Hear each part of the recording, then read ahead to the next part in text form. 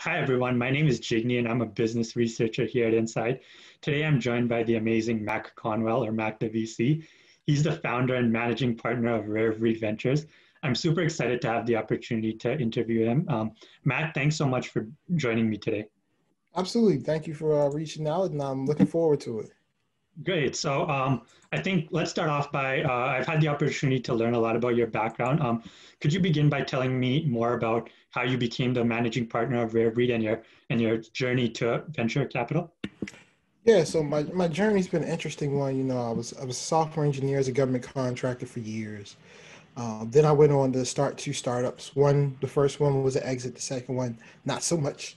You know, I went in the loss. It's kind of par for the course here. And then I got the job at a marketing firm after my second company failed, and that's clearly not what I saw for myself after being the CEO of two startups. Mhm. And so after that marketing firm got a client I didn't agree with ethically, I quit. And right after I quit that job, the investment arm for the state of Maryland put out that they were hiring. And so I applied and ended up getting a position working for the seed investment fund. So that's how I broke in and started investing. While I was there, they were struggling to invest in underrepresented founders, specifically Black-led startups. And so I was able to start a pre-seed fund there to invest those entrepreneurs earlier than anybody else. And it is now known as the Builder Fund. It is the first and only state-backed pre-seed fund for women and minorities in the country. Something I'm really proud of. And but the thing is, while I was there at the state, we started this fund to be able to reach and support amazing entrepreneurs that were otherwise being overlooked. And I was getting frustrated because while we were investing some really great companies, there were some other equally as amazing, if not more amazing companies that we were leaving out because those founders were too early, right? Or people didn't understand their markets. And it was getting frustrating to me because I could clearly see the vision and the opportunity and where these companies had the potential, but the people around me, not so much. And so I basically just decided one day that I was going to start my own. I ain't really just decided. I got pushed. And so as I kept meeting founders that I wanted to back, I met this one founder in Texas, a guy by the name of Roberto, who runs a company called RoboAmp. And I thought it was amazing. And I thought it was criminal that he couldn't get funding. So I tried to put an investment group together to make an investment in his company. And when I did that, one of my advisors told me they didn't want to invest in that one company. They wanted to invest in every company that I found. They said, hey, let's here's 250, go raise a fund. And so I did. So that's kind of how I got the Rarebreed. It came out of the frustration of finding amazing companies and having to go to an investment committee who would say no to things that I knew they were wrong about. As arrogant as that may sound.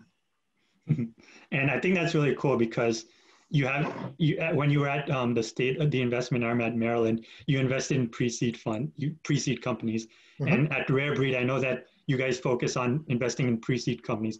I'd love to hear a little bit more about your investment thesis. Yeah, so our investment thesis is we look to be the first or one of the first investors in every company we're in. So we do pre-seed to seed investment. So companies that are sub 10 million post-money valuation, we'll go a little higher sometimes, but sub 10 is where we like to be. Investing in companies primarily outside the major tech hubs, so outside of Silicon Valley, New York, and Massachusetts. We'll still make investments in those areas as well for the right companies, but generally speaking, that's not where the bulk of the deal flow will come from. Um, and we're industry agnostic. We don't do life sciences because I don't have a PhD. If you have a therapeutic, I have no way to review that or do diligence that. It's just not my skill set. Mm-hmm. But we'll do just about anything else. And what we look for is if it's a software tech enabled company, we like to see a clearly repeatable or unique customer acquisition strategy. Don't have to have a lot of customers, but you need to know how you get your customers.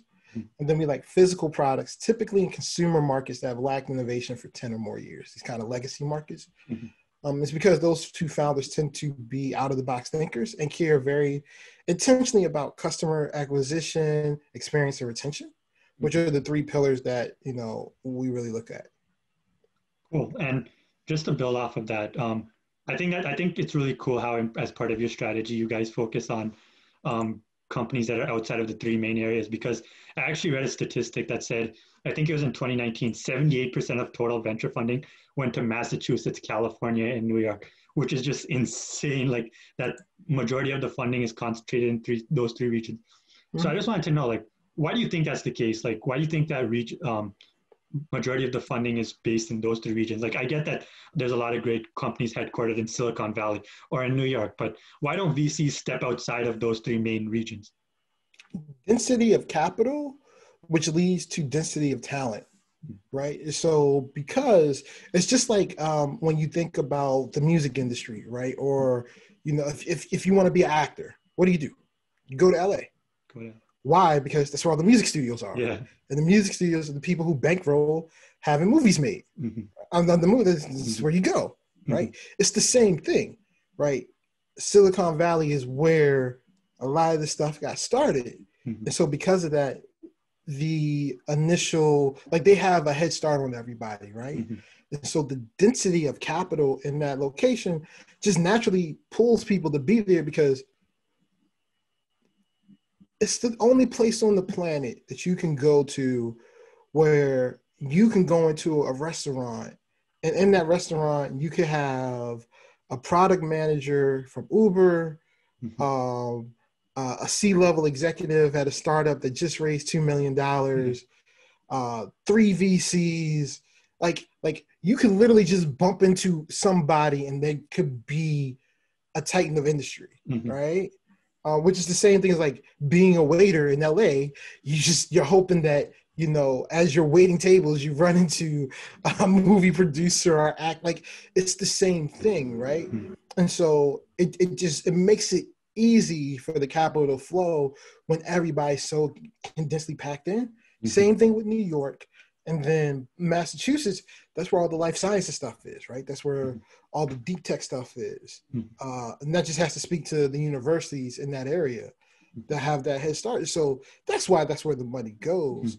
And so then the incentive to have to go out and find the next great startup, the need to leave where you are is lessened, right? Like if you're a movie producer in LA, you can go into any restaurant and every waiter there is a wannabe actor, right? Like you don't need to go to like Utah and go try to find the best actor. Like the person from Utah probably came to LA. Yeah. And so that's why that happens. But that doesn't make it right? It just makes it lazy, right? Like it's so much easier for me to manage my time if I only have to go and deal with people that were within an hour drive of me. You're telling me I got to try and find entrepreneurs in Kansas City? That's a little bit more work.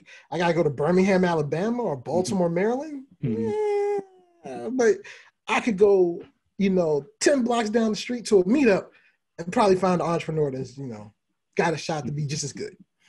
So why do anything else? Like that's the mindset, right? And so that's why I think it happens. But, I think, there are a lot of investors trying to change that, myself included. And COVID's also going to change that because investors have had to get comfortable making investments over Zoom, making investments with founders they've never met, which means these founders could be located anywhere in the country or anywhere in the globe, right? Like I've met with founders all over the planet in the last 6 months, right? And a lot of them are people I never would have met before COVID, right? So we'll see how that changes the landscapes over time. That's cool. And one thing going back, because in a previous conversation we had, one thing that you mentioned to me was that a founder should ask themselves, do we need to raise funding? Because it isn't always the case. And I thought that was a striking point because I just thought that the natural inclination would be, okay, once we have to start raising as much outside funding as we can. So as someone who has been through the process as a former founder, what questions should a founder ask, or what process must they embark on to determine if their company is in a position where they do need to raise funding? You have to determine if you want to be venture backed, right? Do you want to be on the treadmill of raising money, right? Because I believe the stat is on average to reach $1 billion valuation, you need to raise on average $89 million Mm-hmm. of outside capital. Mm-hmm. That's capital across multiple rounds Yeah. from a bunch of investors, right? Like that's a lot of time, fundraising, pitching. Like, is that what you want to be? Is that the goal that you want? You know, if not, then that's fine, right? Mm-hmm. There's more than one way to start a business because at the end of the day, venture capital is nothing more than a tool. Mm-hmm. Like, it is money that you get as a tool to grow faster. It is not a success metric. Mm-hmm. Raising money is not a success metric. Like, Mm-hmm. I think founders forget that. And I think VCs forget that sometimes too. Like, let's be clear, right? It's not a success metric, but what it is, it's a tool for you to grow. And so, like, at the end of the day, when you have your business, you can only grow by the profit you make. Mm-hmm. Whatever your profit is, that's what you have to grow with, Mm-hmm. however you use that. Mm-hmm. And so if you feel like you could grow faster with capital beyond your profits, well then, you know, venture capital, depending on your business model, could be right. Mm-hmm. But like, those are just personal decisions that you have to make as a founder. Like, how do you want to manage your company? What kind of culture do you want for your company? Do you want investors? Do you not? Like, all these things. And none of these answers are easy, right? These are all hard questions that, you know, take a lot of time to think through. Mm-hmm. I think that's great. I think that's a really, really good point because oftentimes I feel like maybe the industry has perhaps like glamorized raising money and they think raising money is the metric for success when in reality as a company, your job is to grow, your job is to make a profit, your job is to, you know, either go public, be acquired. I don't know if your job is to make a profit. Like, Amazon's made a profit, I think maybe 10 quarters of the entire existence. That's right? a good point. So like making lots of revenue, yes. Making tons of profit, questionable. Mm-hmm. So just to, I guess, move on. So you've been on both sides of the equation, a founder and as an investor. So I'd love to add, my question is, what are some tips you would give a founder and what are some tips you would give an aspiring venture capitalist or a new venture capitalist? So for founders, I always go back to the idea of distribution over design, where really at the end of the day, I don't care how amazing I care. Like, your product can be the most amazing thing on the planet. That matters to a point. It doesn't matter if nobody's buying it or using it. Right? You can spend all the time in the world making the best product known to man, but if nobody buys it, it doesn't matter. Right? Yeah. So never forget that as a founder, that you need to be in tune with your customers and you need to figure out your customer acquisition. Like, that is, customer acquisition is what gets you paid, either with funding or a revenue. Like, the customer acquisition is that, right? Sometimes I think founders get too caught up in, you know, trying to make the greatest, most innovative product that they can. And yes, there's something to that. But you also need to make sure that people want to use that product, that people are going to pay for that product. And if you haven't done the work to figure that part out, you might just be wasting your time. You know, my favorite example of that is the iPod. Like, the iPod is a crappy MP3 player. The original iPod, crappy MP3 player, is the item that was broken and sent to Geek Squad more often than any other product in Best Buy's history. And at the height of the iPod, Best Buy had a wall of other MP3 players, and more than half of them were better quality products than the iPod. The iPod's the only one that won because they figured out the marketing and the customer acquisition strategy, and everybody else couldn't. Right?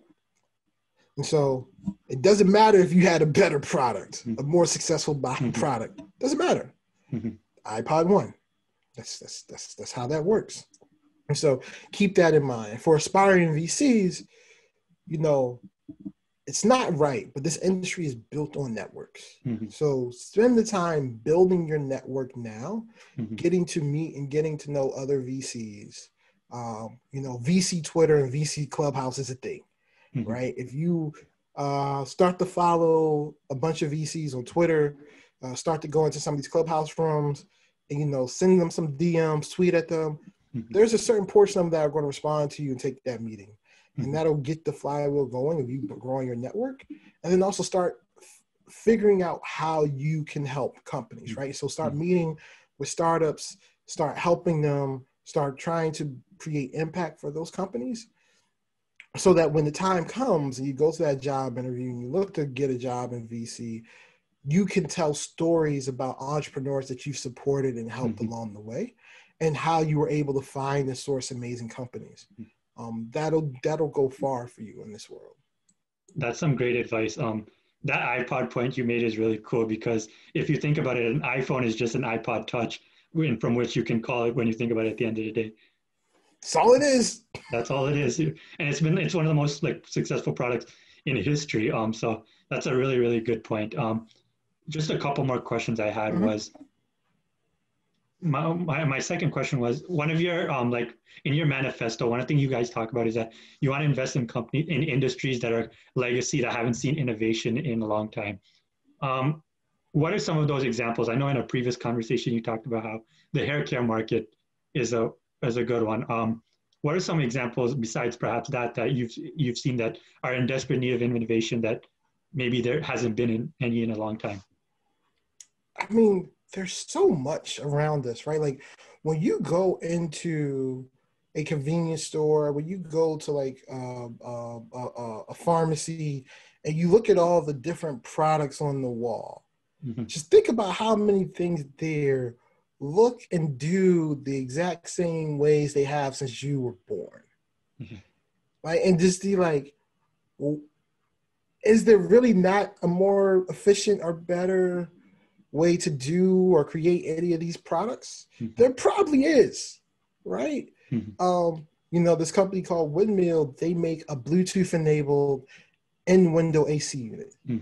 Because in the world of Nest and everything in your house is connected to your phone, why wouldn't my in-window AC unit be connected to my phone?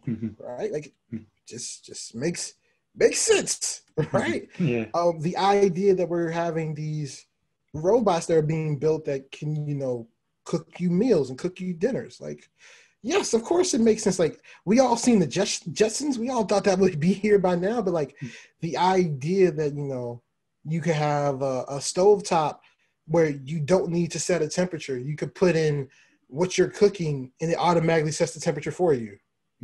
Like, I'm doing stir fry with vegetables and poultry. And they'd be like, well, do the poultry first, then let us know when you do the vegetables, and automatically variables the temperature. Like, we have technology smart enough where they could do that.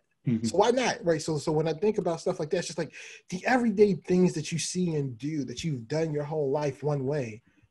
Is there a better way to do it? There probably is. And why hasn't anybody done a better way to do it?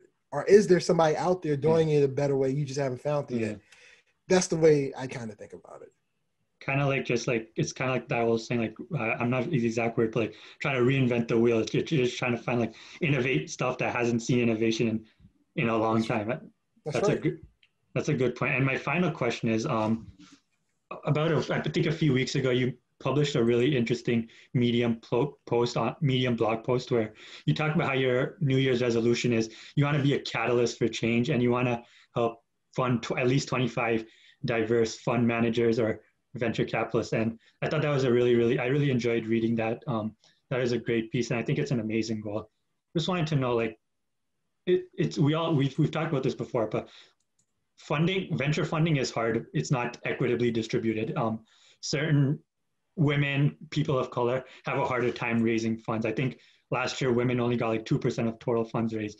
So as someone who's again been on both sides of the equation, what can founders do to ensure they get equitable chance to raise funding, and what can VCs do to ensure that they're funding diverse founders? Well, founders, it's hard for a founder because the founder doesn't really have the leverage in that sense, unless you're already growing really quickly. If you're growing fast enough and you're generating enough revenue, you have the leverage, you can make it happen. Generally speaking, a lot of the onus falls on the investors to get beyond their comfort zone, to look at markets that they normally don't look at, to consider founders of backgrounds they may not normally consider, and to be intentional about getting out of their own hubris and just expecting everybody to come to them or come within their network. If you want a more diverse network of founders, If your own personal network isn't diverse, well, then you need to go change that. Yeah. But you have to be willing to do the work to do Mm-hmm. that. So if you're not, there's nothing I can do for you. That's a great point. So Mac, I think that just about wraps up our interview. I just wanted to thank you so much for taking the time. You've given me such amazing answers, and I really, really enjoyed talking to you. I learned so much every time we do. It's been a pleasure. It's been a pleasure, man. Well, you have a good one, and we'll talk again soon. Thank you so much.